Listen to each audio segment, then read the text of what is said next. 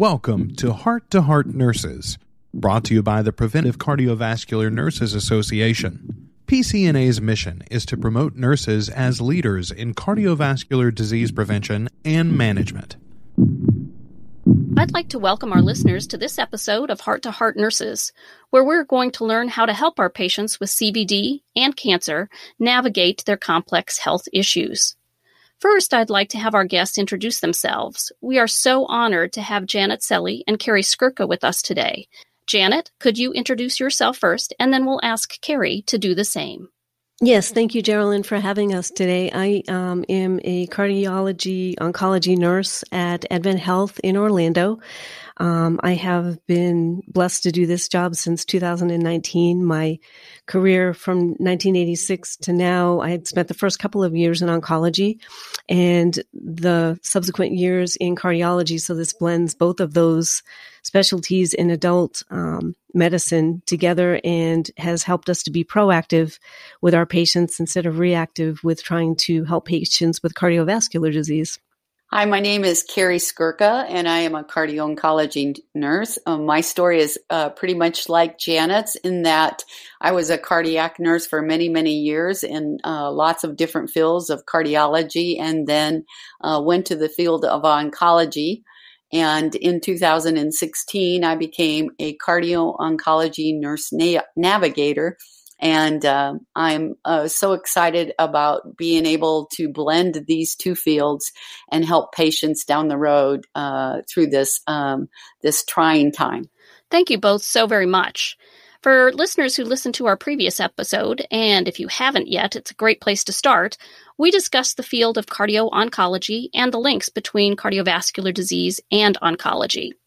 So in this episode, I'm hoping we can learn a little bit more about how to help our patients face these incredibly challenging and incredibly complex health issues. Janet, can you please start us off? Yes. So hopefully, if you haven't had an opportunity to listen to the first podcast, you'll find some time to do that. But as you may already know, anthracyclines have been around since the 1960s, adriamycin being a key one that is utilized in the treatment of leukemias and some of the GI cancers and breast cancers.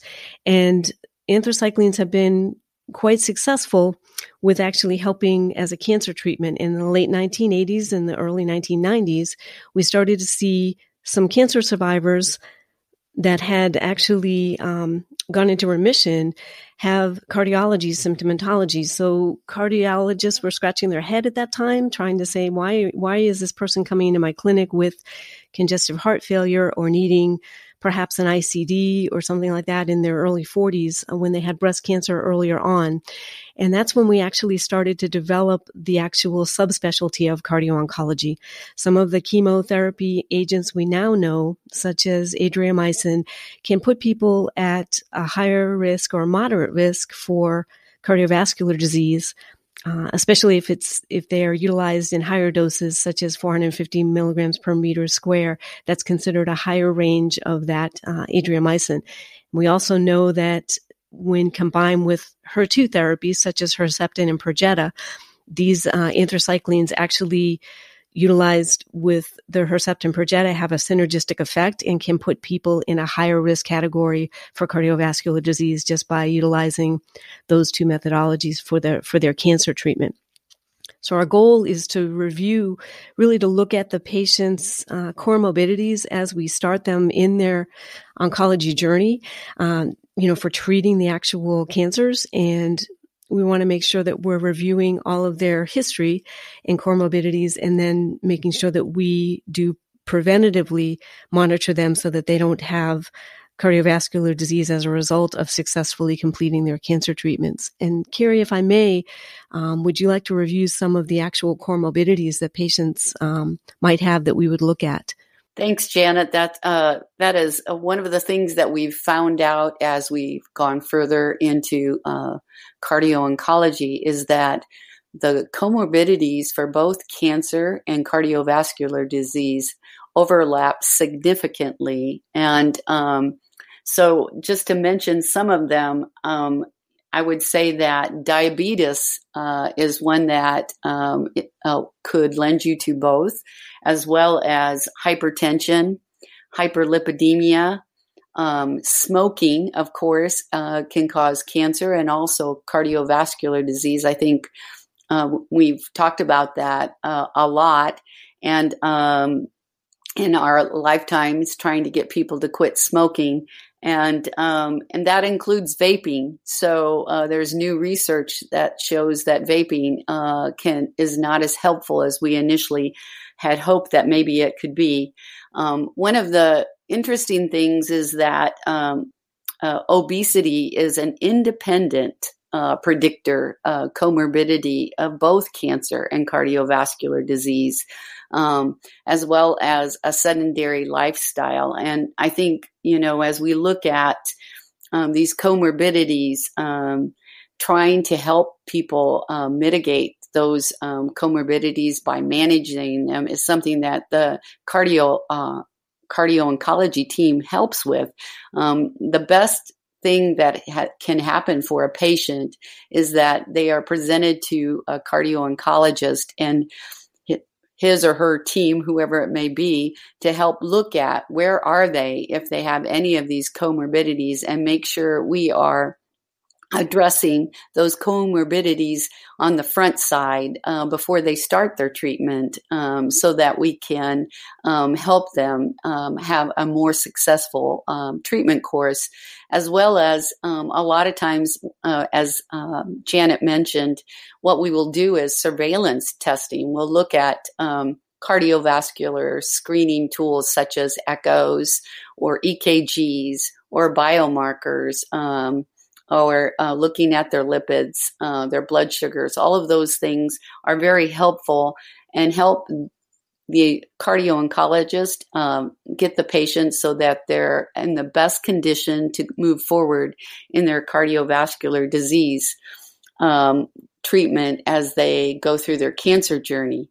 There's a lot of things that you can do to help a patient with those comorbidities, and I think managing your blood pressure is probably one that people can do a lot to help with that.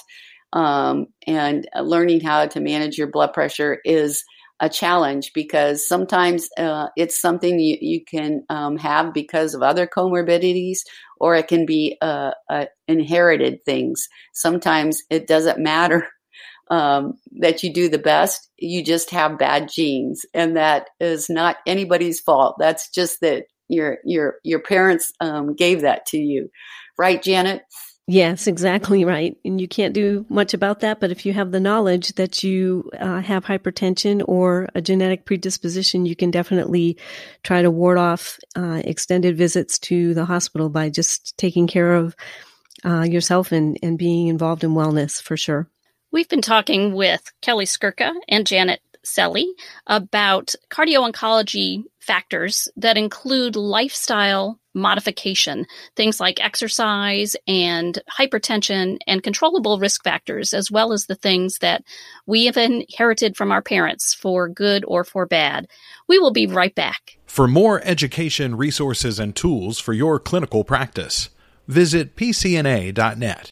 You'll find CE courses, patient handouts, and more, all free to access. Visit pcna.net. And we're back discussing cardio-oncology, and we are happy to have with us Kerry Skurka and Janet Celli to give us some more detailed information about one of the things that worries many of us, keeps us up at night perhaps, and that is the idea of health equity.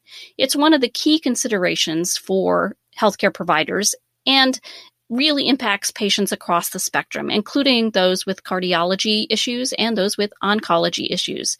So I'm hoping that our team might be able to describe how health equity can affect treatment for patients with cancer and with CVD. Janet, could you get us started? Yes, thank you, Geraldine. It is a struggle because, as we may know, academic programs and community programs can be extremely different. Academia, we are blessed for because this is where we benchmark a lot of our care, but that actually accounts for academic programs account for just a little over 6% of all cancer patients that we treat. Most cancer patients are going to be treated in a community setting. And although we're grateful for the research and the advancements in medicine that are derived from the academic centers, we have to really be aware that the majority of the patients are going to be treated in a community center. And many of our patients are underinsured or not insured at all. So we've been thankful for the support in my Advent Health setting for patient financial services. We utilize case managers and our foundation quite a bit. So we've been blessed to try to assist patients that are either underinsured or self-pay, because we really want to make sure that we realize there's a lot is involved in the Black, Hispanic, Asian populations in our society have a higher difficulty with cardiovascular disease, and that's all research-based. So knowing that, we want to be able to help everyone across the board and really focus on making sure that we give everybody the very best of care that we possibly can, and not have the actual health be affected by the fact that patients may not have insurance or be underinsured. So we do work quite a bit with patient financial services, case management, and a lot of different supports. And I do know, Kerry, you had mentioned some other resources that can provide patient advocacy for financial assistance or nonprofits. Yes, actually, there are a lot of different things. And, just like Janet I mentioned before, your parents, who they are. You don't have control over your genes. And of course, unfortunately, Hispanics, Blacks, and also Asians tend to have a higher incidence of cardiovascular disease. And so, it is important, therefore, to focus on those things as they go through their cancer treatment. And there are lots of resources out there that people can use. You can go to actually your own cancer center and talk with, they have a patient advocacy in the financial counselors there. They're really great about finding avenues for support. One of the other ones is the foundations within your institution can also help you with support financially. Then there is one that people don't think about is the pharmaceutical companies. They all have supports to get treatments to patients that don't have the financial needs. And that's really important to know. And as Janet mentioned, most of the care is being done in the community setting, and but all the science is in the academic setting. And I say that as the most up and coming trials and research are available there. But one thing that you can do is go to a second opinion clinic. A second opinion clinic is where you may be in a community center, and all you have to do is make an appointment with an academic center at their second opinion clinic, and they can therefore see you there, make recommendations for treatment, and then you can be treated with that in your community setting, which really takes a large burden off of the patients because there is where all their other providers are. That's where their support systems are, and that tends to be a challenge for the patients. A couple others that I can think of is the Little Red Door. And as I mentioned once before, the cancer support community, those can also be avenues to help you with any resources that you might need to move through your cancer journey. This has been such a rich conversation. We have covered some of the side effects of cardio-oncology and the cardiovascular impacts. We've talked about access to care and health equity issues. And we've been talking with Janet Celli and Kerry Skurka about how to help our patients to access care and actually manage these complex diseases. In our next episode, we'll be looking at the importance of and the best strategies for success in team-based care for patients with CVD and cancer. We are grateful to you for your time to be a listener of the Heart to Heart Nurses podcast. This is your host, Geraldine Warfield, and we will see you next time. Thank you for listening to Heart Nurses. We invite you to visit pcna.net for clinical resources, continuing education, and much more.